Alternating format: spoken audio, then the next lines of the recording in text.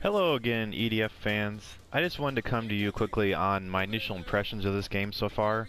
I played the first 12 missions, and I do have a Let's Play going on if you're interested, a Let's Play series. But I just wanted to cover some of the things that I've noticed so far. It may change in the future, but first I want to start about the damage effects on the enemies. Is a really cool thing. It definitely looks a lot better. There's a lot more particle effects. Explosions look better. It just overall just really nice looking. And I mean, it's not the greatest looking game, of course. It never has been, but I like the improvements they're making every time, and it definitely is noticeable, especially in the effects of the enemies and just stuff like that. Just little things that add up over time. But also, the frame rate has not been an issue yet, and there's been a lot of enemies. That's another positive, I would say.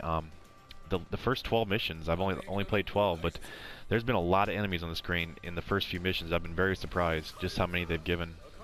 So that's cool. I've always liked to see that. It's always more fun to have more enemies on the screen, and haven't noticed any frame rate issues with that as well. In addition to that, so that's cool. I haven't tried split screen yet though, so I'm not sure how that works. But I'm just playing on a regular PlayStation as well. I'll be coming back later with information on the Pro when I get that. Another thing I noticed is a lot of mission variety. I've been pretty impressed. You start out here at the base, but you go to a variety of different locations, different city types. There was one where had a bunch of pipes and like an industrial type city, like a bunch of I don't know what you call them, but just a bunch of pipes and a lot of like machinery type things for the city. And there was some snow level, there's raining, there's mountains. So far, just in the first 12 missions, there's been quite a few variety. And stuff like that, just little additions, just make it really look a lot better. Although, even if it is look a little bit like a Splatoon sometimes, but I think it's cool with the enemies.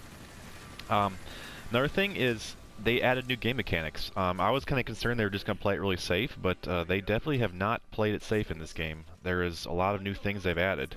For example, you can level up weapons now. It actually pays to have the same weapon again, because there's stars next to each stat. And if you get the same weapon again, it can increase those stars and increase the stats on the weapons. So that's definitely a cool thing. And it hasn't seemed like it doesn't seem like it's affected how many weapons they drop. As far as like, it seemed like there's still a lot of weapons to get, but in addition, you also can increase their stats. So I really like that. Also, right here, if you notice on the ground here, there's a circle around you. Vehicles for Air Raider and Ranger, and when he sprints, has like a circle that picks up items in that radius, and you can increase that radius as well. But yeah, the weapons, like I said, weapons leveling up. Also, auxiliary items for each character.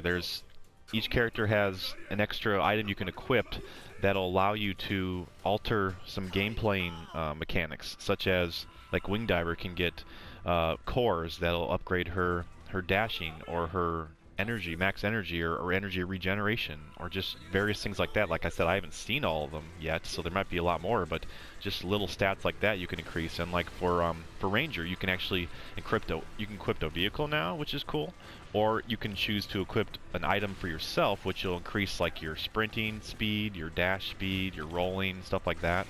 So I'm not sure what else would be available, but that's what I've seen so far. So that's pretty cool. Air Raider, now for his auxiliary, well, actually I don't think Air Raider has an auxiliary, I'm not sure about that yet, but Fencer has auxiliary where he can alter his shield, and he can alter his dashing. Like one thing said dash twice instead of dash once in a row, another one said damage resistance for shields, and just things like that where you can increase stats on your character or interesting gameplay mechanics, so that's really cool. Let's see what else. Yeah, and as far as the Ranger, there's interesting alterations for each class. As far as I mentioned, like the Wing Diver has, well, the Wing Diver actually has some new weapon types. She has a charge weapon, which actually you charge as much as you want. Like say you can charge half the magazine or the full magazine, and then while you're flying, it just shoots for you, and then you have to recharge it again. So they didn't just play it safe and have the same weapons, but they actually made some weapons that you have to charge up, and just new weapon types.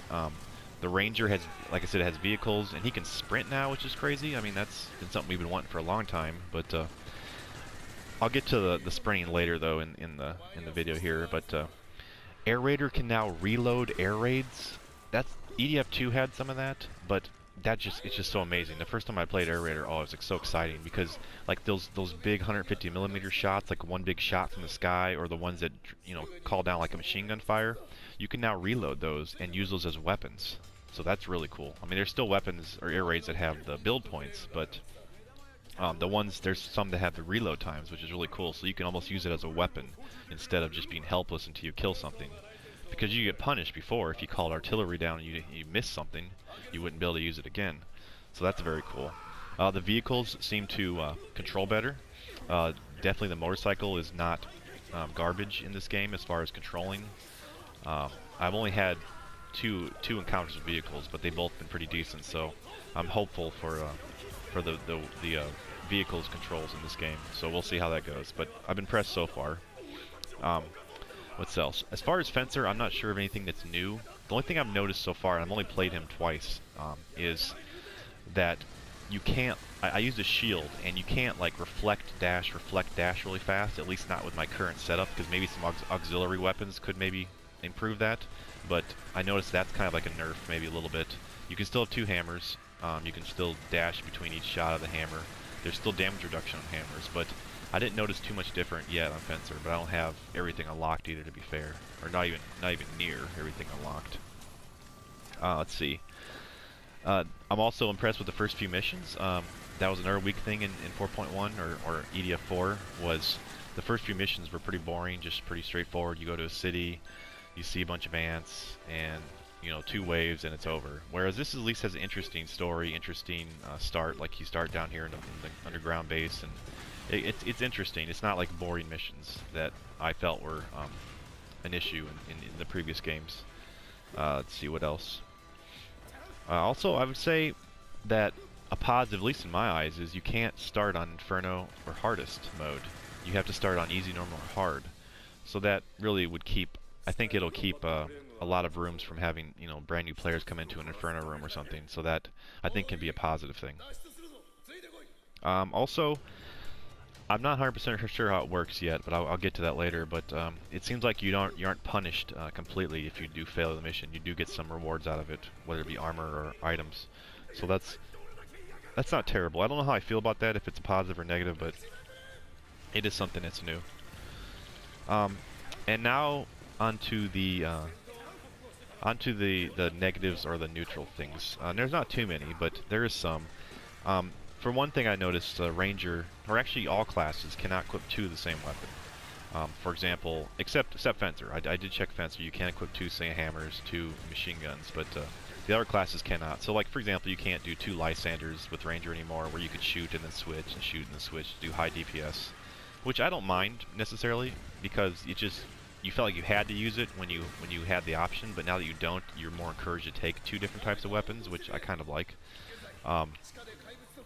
But air raids as well, you can't take 2 of the same air raids, so that could maybe be somewhat of a negative, or maybe just part of the balance. I'm not sure yet.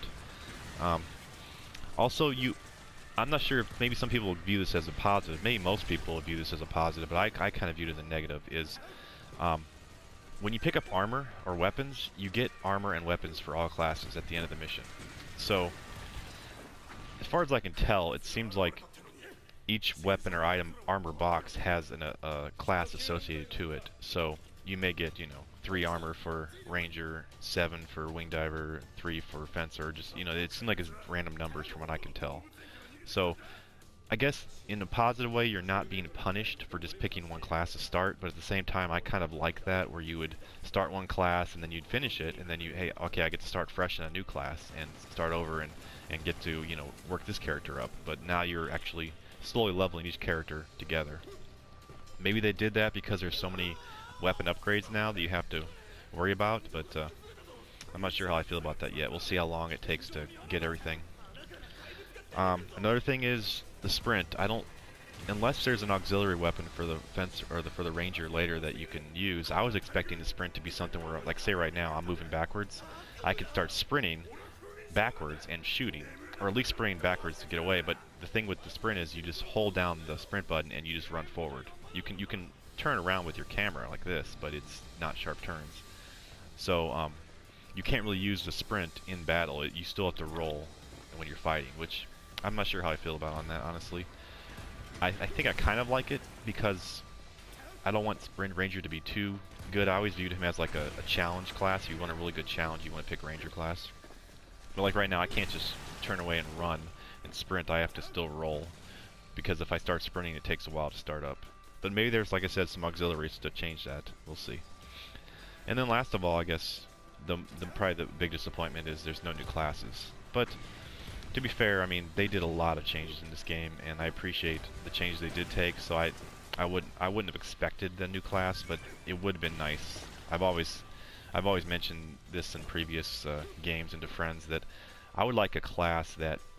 I have two ideas for a class. One would be a healer class, which I think would be kind of a cool idea. And not only would he heal, but they could also do like a suppression or controlling. Like there's controllers in MMOs sometimes where they do crowd control. So what they could do is they could heal the group, they could buff the group, they could debuff the enemies, they could like ensnare the enemies in the ground, or just I think that would be a cool thing. Like the flamethrower, for example, would be like an enfeebler type weapon where you would just have a big fan of flame that could stun enemies for the other team to fight, or you know, you could like the wire trap gun also is an example maybe of a snare type weapon, but just something like that I think would be cool. But anyway, yeah, I'm very happy with this. This definitely feels like an EDF game. You don't have to worry about that. It's definitely EDF. It has a bunch of missions that aren't too long, and just a lot of variety of weapons and enemy types, and it definitely feels like EDF, and that's what I was hoping. And all the improvements for the most part are improvements. All the changes. So anyway, I just figured I'd come in with the early impressions, and like I said, if you're interested, check my Let's Play out, and I'll be doing videos for, just like EDF 4.1. I'm going to be doing this a lot. I'm going to be doing strategies. I'm going to be doing just trying to break this game as best I can and have fun with it. So, hope you stay tuned, and thanks for watching.